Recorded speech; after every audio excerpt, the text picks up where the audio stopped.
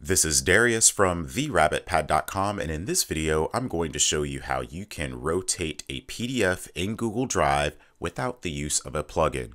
Please note that this feature will require the use of Google Chrome as your web browser. So I have this PDF, and when I open it, it's rotated.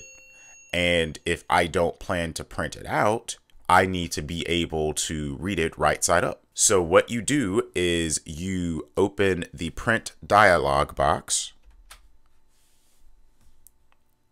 So act like you're planning to print it, and then you press cancel.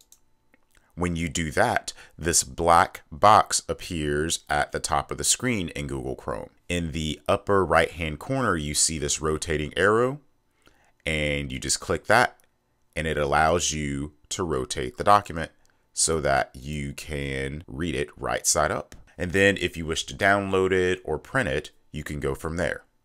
If you found this video helpful, please click that like button and subscribe to this channel so that you can receive notifications when I publish videos in the future. Also, please be sure to visit my website at therabbitpad.com.